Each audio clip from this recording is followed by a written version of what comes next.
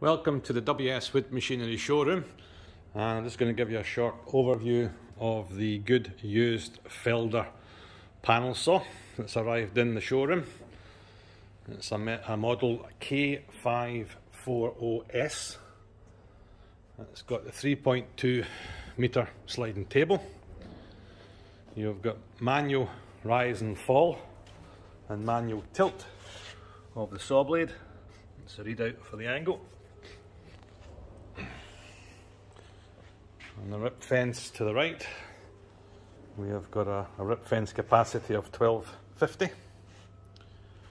The saw has obviously got the overhead guard, which is good for taking away the dust that comes off the main blade when you're cutting.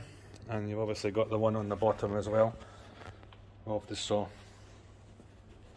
Rise and fall is manual, up and down.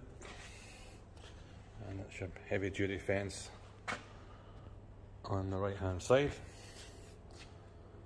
The cross-cut support table can be worked two different ways. It's set up at the moment where you bring the panel back towards the fence, but you can also position it on this side as well. And you've got two flip over stops for accurate sizing and squaring of the panels.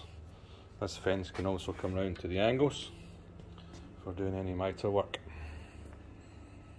So it's a nice tidy used Felder K540S panel saw in our showroom.